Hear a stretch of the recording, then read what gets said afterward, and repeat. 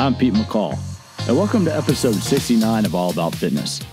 On this episode, I have Gary Gray, a physical therapist and founder of the Gray Institute.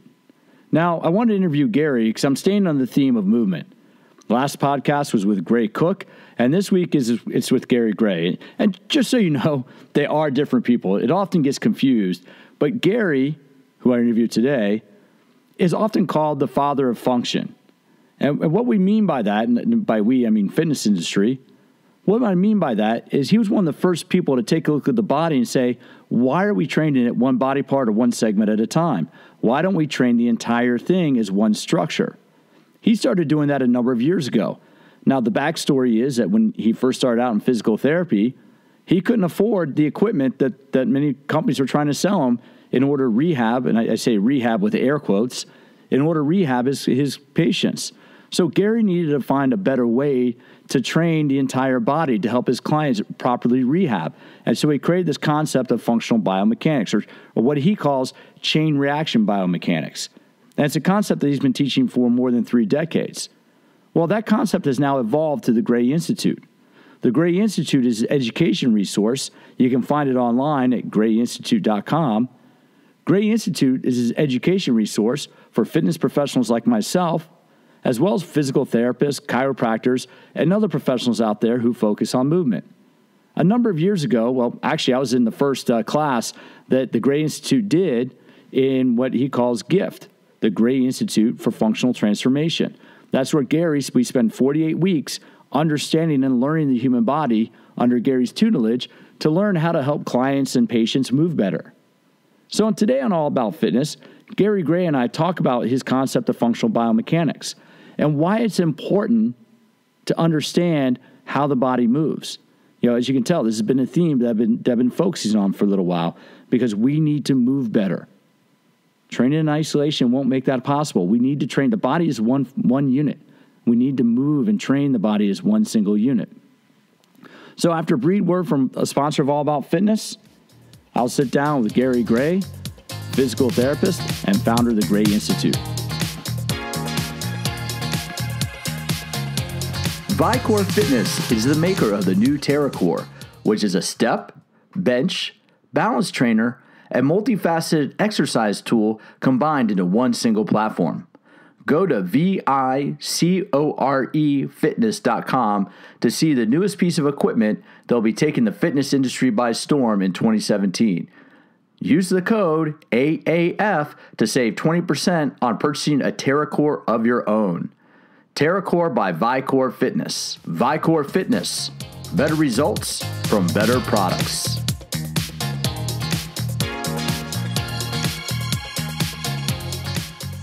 I'm Pete McCall with All About Fitness. On the line today with Gary Gray out of Adrian, Michigan. Gary, can you give us a little background about what it is that you do? Well, that'd be kind of tough. Yeah, I'm not sure what I do most of the time, but it's just an honor to be talking with you, Pete. We're essentially an educational company that talks all about movement. What is movement? How do we move? How do we keep moving? And when we have pain or discomfort, what's causing that? And so it's kind of a company called Gray Institute that we just study the science of movement, and we try to apply that science to get people to move more effectively and efficiently and for hopefully a long, long time in their life. And now you've been doing this for a little while now, and I say that a little facetiously. What your background is in physical therapy, correct? Yeah, I started as a physical therapist. Then I knew I needed to learn a lot more. Then I became an athletic trainer. Then I went in to become a strength coach, and then I took a couple personal training certifications, and I realized the common denominator was all movement. And like you say, I'm the old guy. We've been doing this for a little over 42 years now, so I think we have the same desire as a lot of the people listening to this. We ourselves selfishly want to keep moving as well. So we've been doing it for a long, long time. And now you've developed something called, that you call it, I guess one way to term it is functional biomechanics, and you've coined the term applied functional science. Can you give us a little overview about what exactly that is? Yeah, essentially, applied functional science is trying to understand all the sciences that have gone on before us that allow us to understand more about movement. In movement, we talk about drivers. In other words, what drives us to move and what drives us not to move. So as we get older, we know a lot of things drive us not to move. We know that there are other things that drive us to move. And so what we wanted to do is understand every driver that the human being deals with. And so the three sciences that make up applied functional sciences are the physical sciences, which is kind of the physics of it all. It's gravity and ground reaction force and those things. And as we get old, we know that gravity seems to be less of our friend and more of our enemy, as our shoulders sloop down, as our hips get a little tighter, as we even have the fear of falling. The second science is the biological sciences. That's the drivers of when I move my hand, what happens to the rest of my body, when I take a step with my foot, when I turn and look somewhere with my eyes, what happens to the body. So what drives the body to move?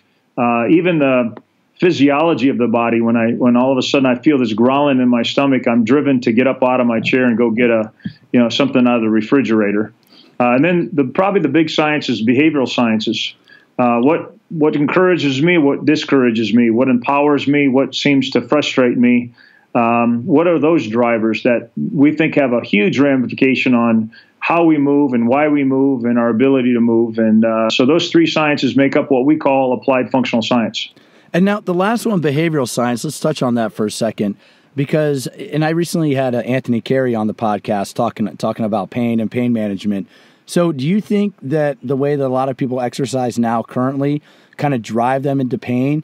And how do you think that affects them overall? Well, I think if you look at what we would call traditional exercise, so things that we kind of traditionally have done, sometimes it drives us to a lot of things. It drives us to discouragement. We're not given an opportunity to improve. It drives us into discomfort. We seem after a workout not to feel better. We kind of feel worse, and so that's a negative feedback loop that your body doesn't want to deal with very long, and so pretty soon it's going to shy away from what we would call exercises that would make you feel better.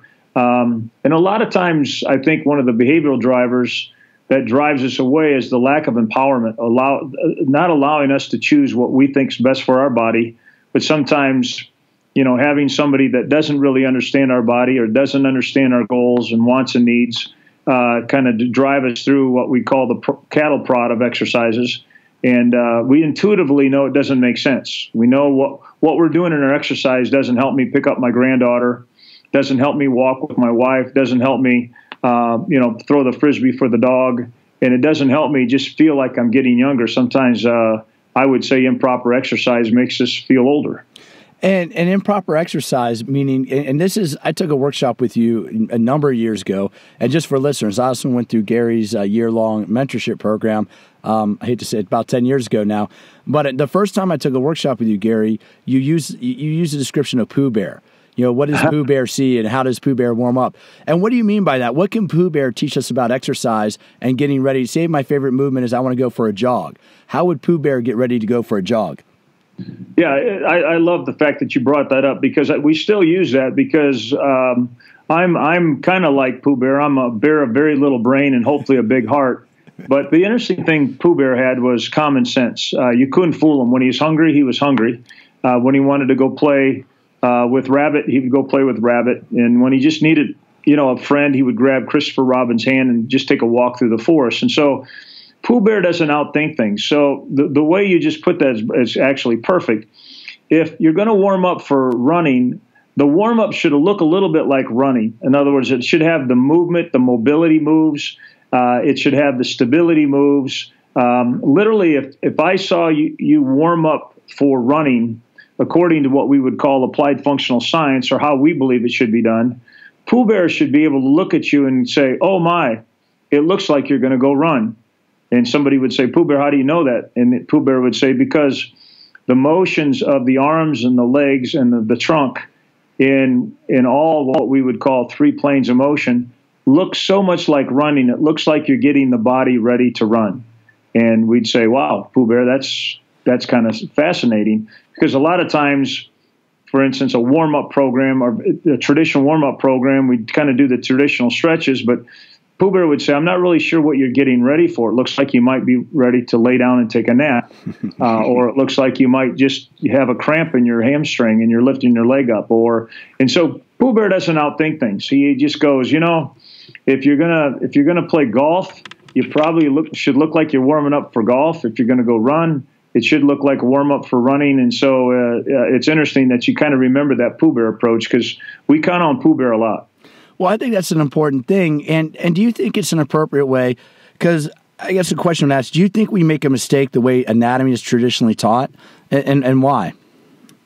Yeah, and I think we hold both hold that kind of as to be a truth. Anatomy by convenience is taught in segments or isolated. So joints are looked at isolated, muscles are origin, insertion, and isolated. But when a baby is born and starts to move, on the ground and starts, crawling and starts getting to upright function, the whole body moves. It's an integrated system. It's the whole thing affecting the whole thing. And so an isolated approach, I think we kind of shot ourselves in the foot. We started that years ago, and it seems to be hard to get away from.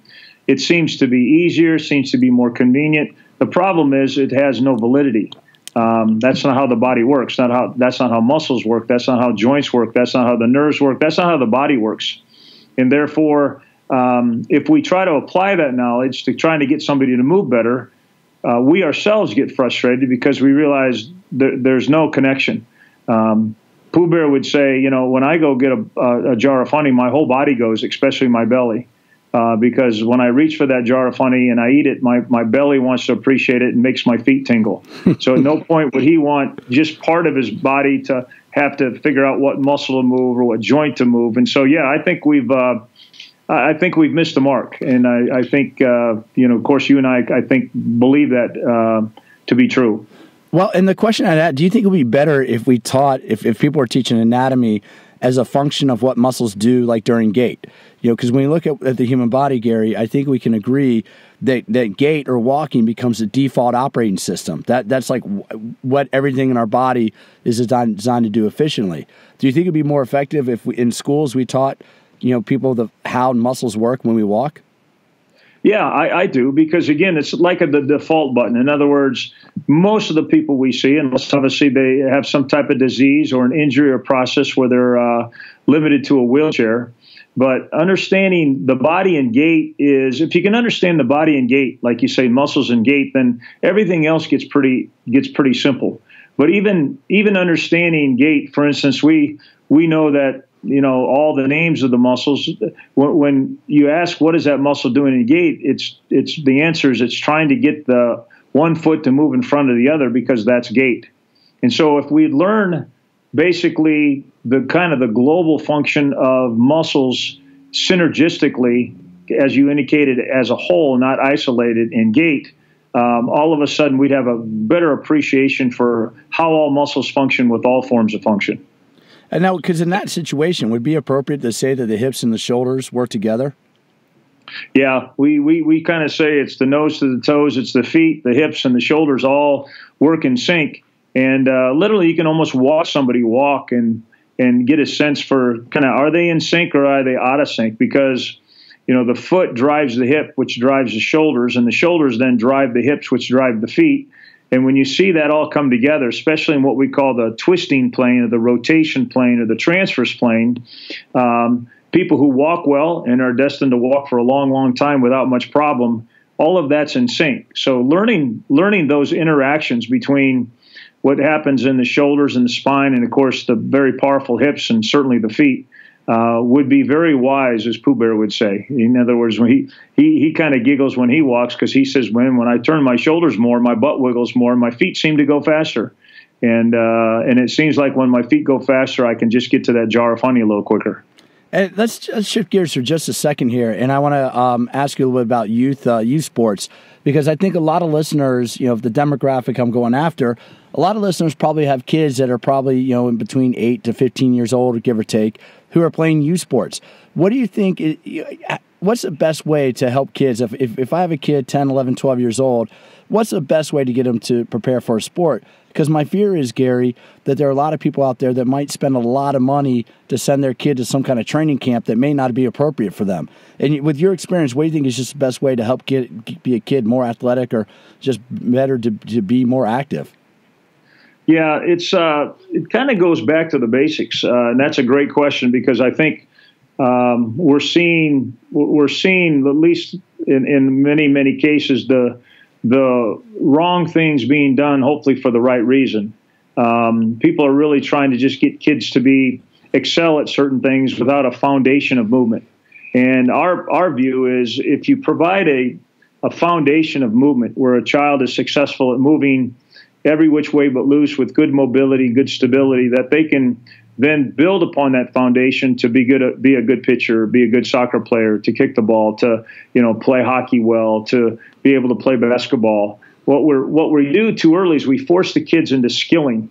What I mean by that is, all of a sudden we have 6, 7, 8-year-olds that are playing soccer, and the coaches are trying to get them to kick a ball and dribble the ball and basically learn skilling without understanding foundationally. Can they even balance on a foot? Can they lunge? Can they just decelerate their body from different slants? Are they, keeping, as you said, the shoulders and the back and the hips and the feet in sync together? It's kind of like trying to teach a kid algebra without teaching them some basic math.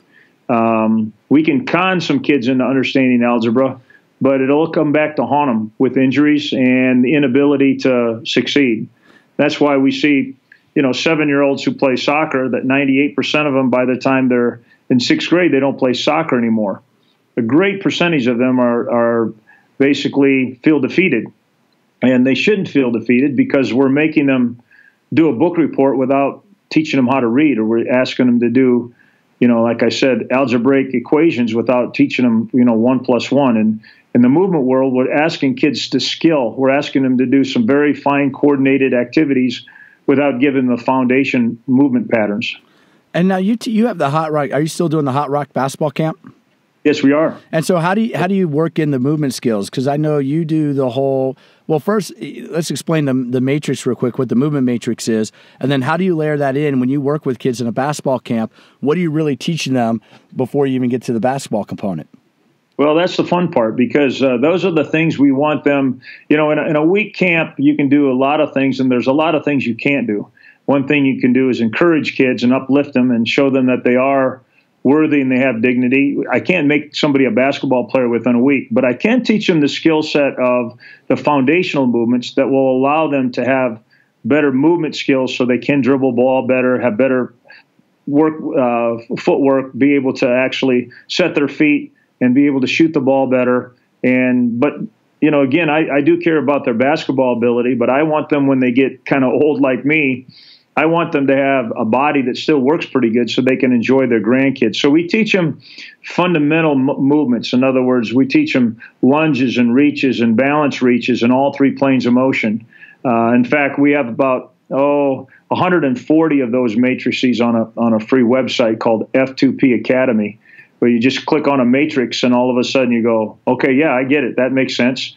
Yep, if I started there, just about any kid could do that. But then as you progress through the matrices, they involve more combinations of movements. And then as you get more combinations of movements, then all of a sudden the body is able to go, hey, wait a minute, I can do that. Again, the analogy could be, you teach basic math, and then algebra, you teach the letters, and now we have words, and now we have sentences, and we ultimately want kids to write their own story with their own movement capability. So we teach them, here's what we hope that you do the rest of the year to allow you to be good at whatever you want to be, whether you want to play the piano, whether you want to play the violin, whether you want to, it doesn't matter what we want. We just want your body to be healthy, but have the foundational movement properties. So whatever direction you want to go, you're going to be really good at. And we see that really lacking in the way we educate kids in physical movement. And do you think that has an effect? Because that's one thing over the years that I've observed in working with adults in health clubs, Gary, that's so powerful is I'll talk to somebody and they'll say, well, I never really worked out because I was never really an athlete. Why do you think we make a mistake when we, the way we teach PE right now in schools, and why? Yeah, the bad news is that it's really it's really our fault. It's not the teacher's fault. It's not the kid's fault. We've kind of known the secret sauce for years, and we haven't been able to get it out there. And I think you just hit it perfectly. As soon as you perceive yourself not to be an artist, you're not going to do artwork. If you perceive yourself not to be a musician, you're probably not going to all of a sudden go into a sound studio and record your own song and start singing in front of people. And we've done that with kids early on. We kind of group them as an athlete or non-athlete, or we have them do things that we try to prove to them that they just can't do.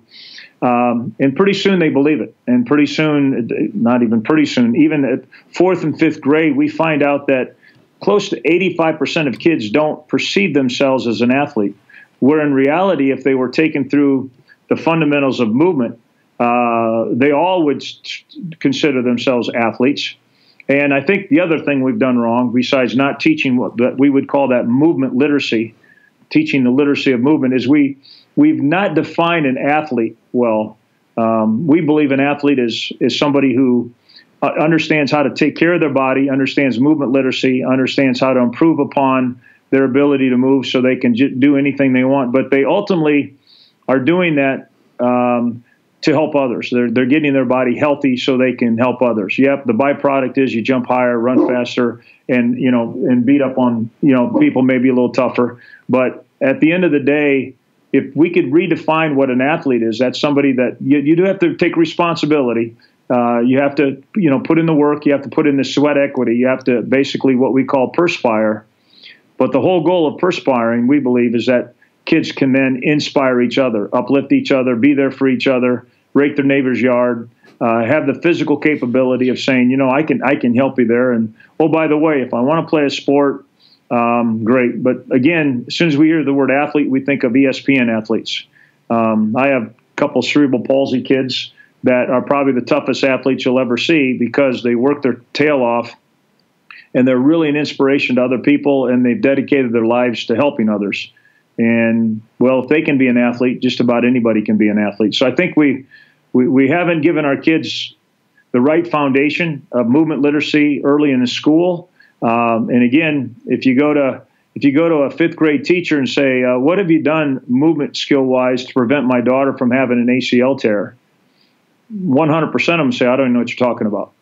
But the problem is they should know what we're talking about. They should know that the whole goal here is not only to achieve good movement ability, but to prevent my sons and daughters from injury. And like you said, from the demise of not even thinking they're an athlete, or from the pain of exercise or activity, where in a very early part of their life, they've already said, that's not for me. That's not going to be for me. And then, as you say, if by chance you happen to see that adult in the health club, a lot of the damage, a lot of the trauma has already happened. And it's kind of, I'd say, what comes to my mind, it's kind of sad. Well, and on that point, again, we'll come back to that 4-letter word of pain. Do you think exercise should cause pain, or do you think physical activity should cause pain? I think depends on what your goals are. I think, especially for kids, I think if it's done right, it should not cause pain. I think if a kid then says, well, I want to run in the cross-country meet, and we're going to pick it up, and there should be kind of what I call that physiological pain of trying hard. But as far as musculoskeletal pain, I can see no reason whatsoever why it should ever cause any pain if it's done right. Yeah, for both kids and adults, correct? I mean, because I think a lot of adults perceive that they still have this, even 40 years after Jane Fonda, that we still have this no pain, no gain philosophy. And with your approach to training movement, people shouldn't end up a workout in pain, correct? No, pain's there for a reason. Pain's a great gift to us to let us know something's wrong. Pain never says, this is good. Pain usually says, we're going down the wrong route. We're putting too much stress on the tissue. We've chosen the wrong movement. We're barking up the wrong tree. You better find an alternative. The problem is very few people are taught the alternative. It's like, well, if you can't do that, and you got to push through it, then I have nothing else to offer you. We're people that understand the beauty of the human body and how it should function very pain-free. If you look at a lot of cultures, just think of a 70, 80-year-old person kind of going through these three-dimensional movements of flowing, and they just enjoy life into their 70s, 80s, and 90s. There's no pain expression on their face whatsoever. It's a thing of peace. It's a thing of beauty. And they've come up in a culture where, pain is there for a reason, and it's there to tell us we're probably barking up the wrong tree. Well, do you think, on that note, do you think our current society, where we spend a lot of the day seated at a desk or, in a car driving from one place to another, do you think the way we're set up now kind of takes us away from movement literacy? Oh goodness, yeah. It's the kiss of death. It's my one grandson that lives nearby me. It's kind of fun because he's in a preschool now, and when I visit the preschool, it has no table and chairs. It has no desks. It's just this interactiveness. When they're learning things, he's learning things that I didn't even learn until I was in third, fourth grade. But when I go down the hallway and I see the first grade class, it scares me because there's those chairs all lined up perfectly in order. And what he's going to learn in first grade from some teacher is the fun's over, the movement's over, the dissipation of your energy is over. We're gonna basically put you in prison. We're gonna tell you to do two things: please be quiet, and please sit down, and please don't talk, and please don't move, because I have this responsibility to somehow make you academically sound. And while we're doing that, we're killing our kids. And do you think that carries on to adulthood too? Because in the workplace, right? A lot of people in the workplace kind of get to your cubicle and boom, that's where you are for X hours a day. Yeah, it's when you look at what our society did 100 years ago versus now, there's probably 90% more people that, because of the type of technology we have, they have a job where they're stuck in a cubicles, they're stuck sitting. You see some of the traffic, in some of the big cities, that people get stuck in their car for 30, 40 minutes to and from work.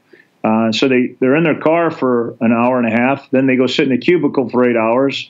And believe it or not, that causes fatigue. It's a certain type of what we call stress fatigue, that when they get home, here's what they feel like doing: sitting down watching TV.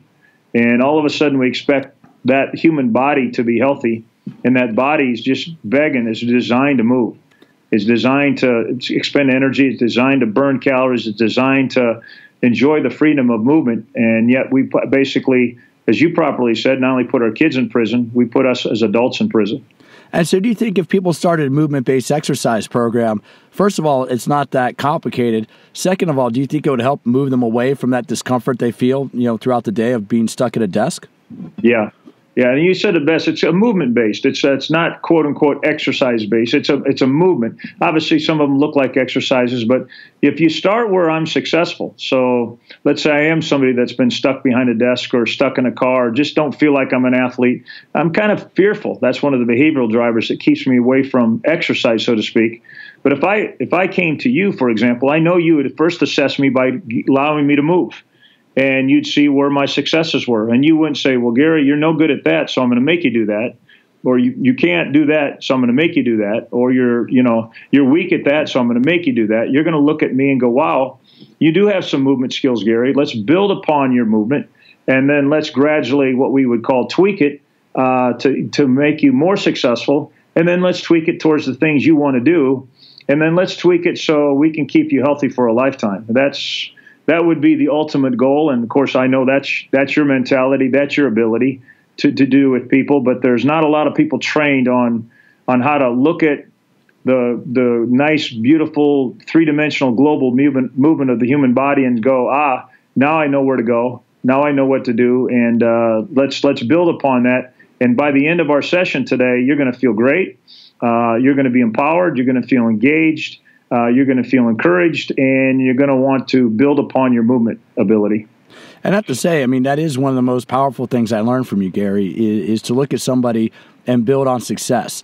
And to really, I took away many things of studying with you for the time that I did. And one of the big things was, helping people walk away feeling successful from a workout. Why is that such an important thing? Well, I think it's just about anything. If I'm not successful at something, pretty soon the negative feedback is gonna, my Poo Bear brain and my big heart's gonna simply say, wow, either I can't do that, or it hurts, or I'm frustrated, or it doesn't make sense to me, and it seems like they're trying to get me to do that which I just proved to them that I can't do. We're guilty of that in the health clubs, and we're really guilty of that in physical therapy clinics. If you come into a physical therapy clinic and show that I can't raise my arm because of a shoulder problem, well, believe it or not, within very nanoseconds, the therapist is trying to make your arm go up right where you showed them that it couldn't go, which would cause pain. And if that is, if that's part of rehab and you're forced to go there, that's one thing. But if that's something that I'm choosing myself to go to a health club, or I'm actually paying additional to a trainer, and they take me through a bunch of goofy exercises and give me some type of artificial grade, and then say, well, because I wasn't very good at that, we're going to do a bunch of those until you get it done right. Doesn't take long for the heart of the human body and the spirit of the human body to go, this does make absolutely no sense to me. And that's why probably 99% of people who start with personal trainers quit within the first 2 to 3 weeks. Yeah, you're probably right on the money with that. Now, just a couple more questions, and then we'll be able to wrap it up here. But you've often been described as the father of function. What exactly does that mean? I have no idea. I think it means I'm old. I think part of it is, I when I first heard it, I go, that's kind of a goofy thing. But kind of when I hear it now, I actually take it as a compliment, because for literally ever since I've been in 7th grade and I knew I wanted to go in the movement industry, I've been trying to study function. How does the body really function? And if I understand it better, then I can maybe help somebody function better. That's been my premise for my entire life. And I think because I have looked at function maybe a little different way than a lot of people, that all of a sudden people have said, well, he's the father of function. He can describe function fairly well. But again, good fathers end up with great kids like yourself. And so, great fathers end up with kids who actually do it better. And so, as I hear the work that you do and hear the information that you have gleaned from hopefully what we've learned and even made it better, well, as a proud papa, I see what you do and I'm very proud. So in a way, I really like to be called father of function, because I got a lot of little kids running around that are little functions, and they're just doing an amazing job in the industry. So I guess that's initially it was embarrassing, but now I'm very proud of it. Well, if that's very kind, Gary, and I appreciate that. And for listeners, I have taken a lot of what I've learned from Gary over the years, and it's influenced quite a bit what I've studied and the lines I've gone down. And it's funny you brought up the kids, because I teach 1 or 2 workshops, one on core training, where I have videos of my daughters basically learning how to roll over and learning how to crawl. And the point that I try to tell everybody is that we already know everything we need to know about core training, but we forgot it. And why is crawling such an important movement component? I mean, why is that such an important skill that often gets overlooked? Well, it's interesting, because even I overlooked it early on.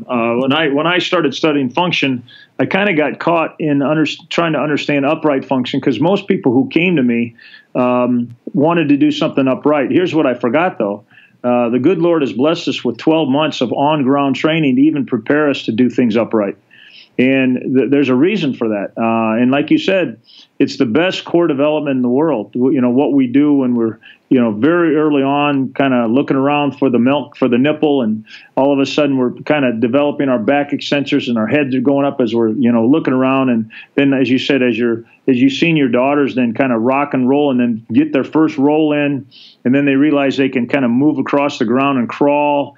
And just all of that is the foundation to core. I don't think you could say it better. Everything we really needed to know about core movement, we learned before we were 12 months old. But we somehow want to make it artificial. We somehow want to make it some kind of a systematic approach that, basically Pooh Bear would say that makes no sense. Pooh Bear would say, I feel my core the most when I fall down laughing and I'm giggling and I'm rolling on the ground with Christopher Robin playing in the leaves. He would say, when I get up, I actually move better. And we have to scratch our head and say, why do you move better? It's the same reason why we spend 12 months developing our core on the ground before we're allowed to even get up and start running around as little kids.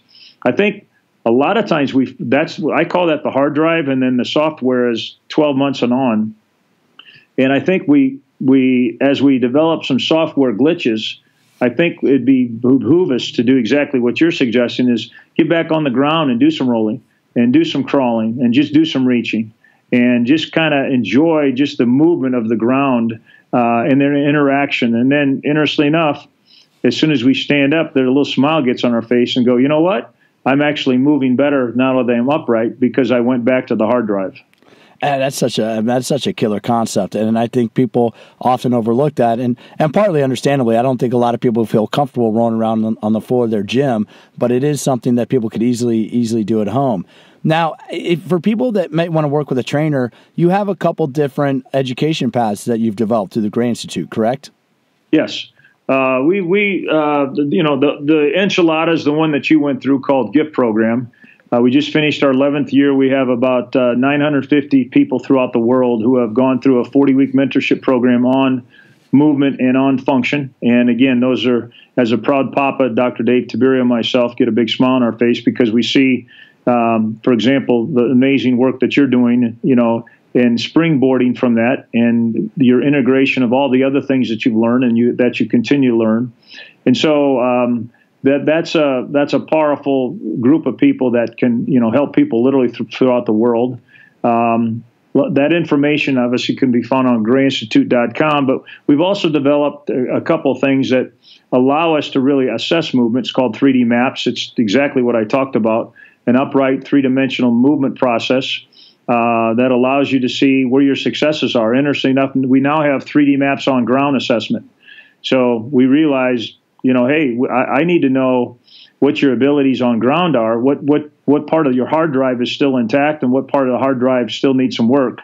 And so we're able to take a look at your successes on ground and upright and build upon those successes. And then we have a program called CABS, which allows us to zero in a little more on specific joints while still integrated. So we would actually work on your hip while we're still working on your shoulder and feet at the same time, in kind of what we call an interactive chain reaction way. So we're kind of working as hard as we can to empower professionals like yourself to even be more significant to their clients, and that's hopefully one of the legacies we can leave. Well, I appreciate your kind words about the contribution I've made, and one of the powerful things about going through your community going through your mentorship was developing that community. And for listeners, a number of the leaders in the fitness industry have studied under Gary over the years. So if you've been working with a trainer or you've been following somebody and this sounds familiar to you, well, you're talking to the guy who I think is the OG, the original gangster in the whole movement, if you will. And is there a way that people can find a trainer who's gone through one of your programs, either through CAFS or the Gray Institute? Do you have a searchable function on your website? Yeah. All they have to do is go to the Gray Institute website, and then there's what's called a gift locator. And so the locator will allow you to find a gift fellow in your area. Now, again, there's only 950 of them throughout the world. And so it may or may not be. What a lot of people do, though, is they'll just send us a note or an email. They'll just info@grayinstitute.com, and we'll even check to see if there's somebody in the area. In fact, I had just 4 on Thursday and Friday, people from around the country, and one from a foreign land, so to speak, say, hey, I've heard about what your gift fellows are able to do. I'd really like to find somebody in my neighborhood. Is there somebody in this particular area? We'll do some digging.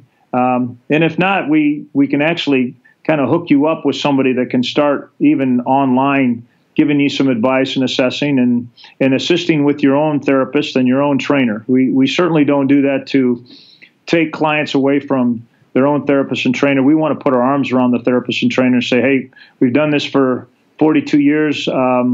We've made a few mistakes. In fact, we've made a lot of mistakes, but we have some interesting ways to get people to move better, more effectively, efficiently, with less pain. We're here to help. So people can just go to grayinstitute.com, dig around, and even there's probably about 1,200 videos on there that they can access to start learning more about kind of how we do things and why we do things. And I'll have links to that down in the show notes below as well. You have a lot of information up on YouTube as well, Gary, don't you? Yeah, we have a lot on YouTube. And then probably if I was a listener and I wanted to really understand a lot of what we're doing, I'd go to our free website. It's f2pacademy.com. It's F2P stands for free to play. and just type on matrix plays. And there's about 140 matrix plays that starts you from ABC and gets you to XYZ. And they're interactive. You just kind of follow along. But they're fun and they're uplifting. And at the end of the day, we teach them in order to help kids empower each other. And what we're finding is a lot of us kids, 60 and 7-year-olds, like them even more than the 6 and 7-year-olds, because we realize we don't have a lot of time left to inspire people. We see a little bit of the writing on the wall. When you're 6 or 7, you're not thinking about, when you get to move on. When you're 60 and 70, you do. And so you want the best quality of life that you can possibly have, and you want to help your family, and you want to help your grandkids, and you want to help your neighbors, and you kind of want to go out with a smile on your face saying, you know what, I kept myself as healthy as long as I could. I really perspired in order that I could help other people, so I could inspire others. So that's a pretty cool website as well. And are you still playing basketball regularly, Gary? Yep, I am. I'm afraid I am. I say that because the team that I play on, this is our 42nd year together, and so it's now me and another guy that are only the two part of the original, as you say, original gangster, so to speak. And now I have the privilege of playing with one of my sons.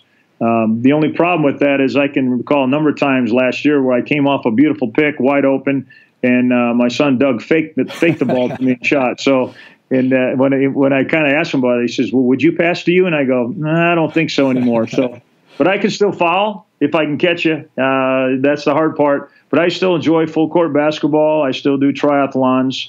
I love golf.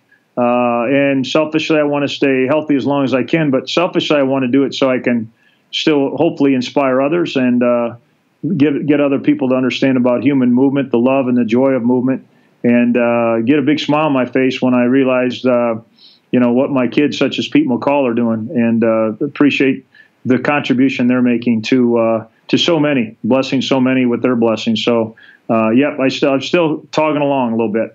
Well, Gary, I really appreciate you. I really appreciate the work you're doing. Please give my best to Keith and Doug and the rest of the team back there in Adrian.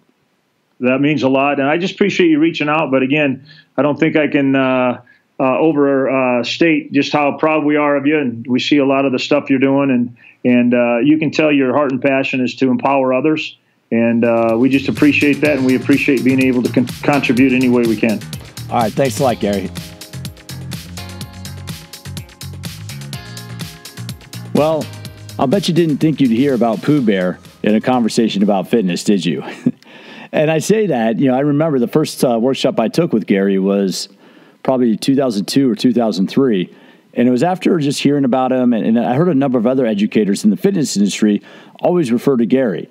And I remember specifically when Juan Carlos Santana, this was back in 1999, so it's been a year or two. But I was at a conference, and Juan Carlos Santana was doing a workshop on the dumbbell matrix, which Gary created, and Juan Carlos learned from him. And I interviewed Juan Carlos Santana a number of episodes ago. You can find that on the podcast. But Carlos had me go through the dumbbell matrix, and it kicked my butt. And at the time, I was a 20-something meathead training in the traditional style, lift heavy, bench press, deadlift, not even deadlift, bench press, leg press, squat, all that stuff. And Juan Carlos kicked my butt with a dumbbell matrix. And that's when I really started to learn more about functional movement. And that's the time in the early 2000s when functional training first became popular. And I really do feel we're getting ready to go through like a second evolution of functional training in the fitness industry. And really, functional training is just training people how to move better. Gary was one of the first people to come up and say, hey, guys, we should be training the entire system. We should be training the entire system as one unit. Because when we look at how the body moves, the body's always in contact with the ground. The body's always influenced by gravity and ground reaction. And ground reaction forces are those forces that come up into the body every time you place your foot down on the ground.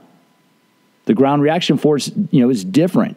You get a different ground reaction force when walking on concrete than walking on sand, than walking on a wood floor, or walking on deep grass. So in your exercise program, whatever it is that you're training for, you have to consider what's your environment going to be. Because if you want to go out and play in beach volleyball, for example, you're playing in a very dynamic environment. gravity and ground reaction forces are going to change differently based on the surface, sand. It's a variable surface. If you like playing a lot of outdoor basketball on concrete, you have to train to be reactive on that environment. And Gary's one of the first ones to kind of really raise his hand and say, hey, why aren't we doing a better job? Why are we only treating the knee? The knee is a joint stuck between the foot and the hip. If we're going to treat the knee, if we're going to, address knee soreness, well, we got to address the hip, we got to address the ankle, and treat the whole system. Even now, a lot of physical therapy clinics you go into, if you have shoulder pain, they'll just take a look at your shoulder. They might not look down to your hip. They might not look down to your foot. But your body is one system. So therefore, we should train as a system. That's why I wanted to have Gary on the podcast, because Gary was the one who really changed that paradigm. He really had a major influence for how fitness and physical therapy, but it's not my world. Fitness is my world. Gary helped change the paradigm, along with some of the other people I've interviewed on this podcast. Paul Chek changed it. Juan Carlos Santana changed it. Gray Cook has done a significant amount to change it. One of the things that's a lot of fun on this podcast is talking to some of the people who have really influenced where we are in fitness today. So when you walk into your gym, if you go into your gym tonight or this week and you have a trainer, you're doing multiple planar lunges where you're lunging to the side and you're lunging around, well, Gary had an influence on that.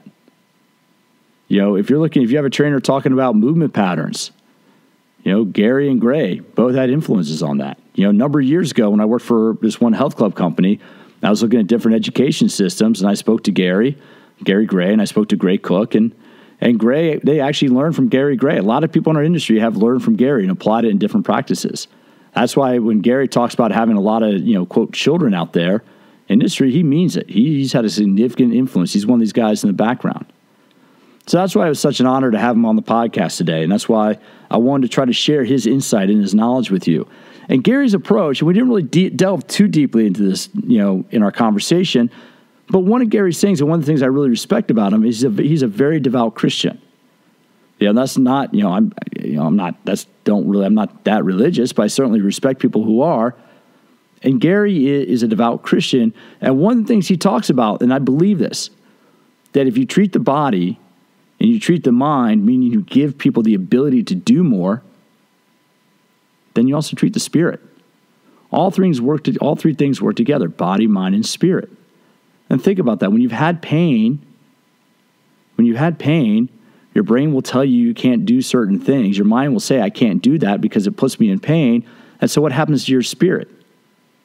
You become a little bit depressed. But when you're out of pain, when you move, when you go out and enjoy the things you want to do, playing golf, shooting hoops, Gary likes to do both those things. Running, riding a bike, riding a mountain bike. When you go out and you have the ability to do what you want to do, when your body allows you to do what you want to do, it puts your mind in a better frame. That, in turn, influences your spirit, and you're happier, you're more productive, you're a better person to be around. When was the last time you walked into a gym and said, today is the day I'm going to train my spirit. Today's the day I'm going to train my attitude. But if you train to move better, you're going to feel better as a result. For more information about Gary Gray, you can go to the Gray Institute. I'm going to have the website down there. We talked about a couple different websites. You can find the links down below in the show notes. I really thank you for tuning in today. This was an important conversation for me. Gary has been a significant influence in my career, and it really was. It was truly, and I don't mean to overuse this phrase, but it's truly an honor to spend a little bit of time with him talking about what it is that he does and to share that with you out there in the audience. So again, here's the tagline. If you like this content, if you're enjoying it, please do me a favor. Give me a rating on iTunes or iHeartRadio or however you listen to this, and just let other people know that this is a podcast worth listening to. Just trying to grow my numbers and trying to grow the listeners so I can get this information out to more people. I'm also answering questions on my quick fit tips. If you have a question you want answered, please send it to me via email, pete@PeteMcCallFitness.com. You can also find me on the Twitter. My Twitter handle is @PeteMC_fitness. You can always tweet me a question. I'll be more than happy to try to answer it on a future podcast. Also on Instagram, I also put my podcast and other content up on Instagram. My Instagram handle is @PeteMcCall_fitness on Instagram. Folks, thanks for stopping by. Thanks for tuning in. I hope you have a healthy day, and I look forward to having you stop by for future episodes of All About Fitness.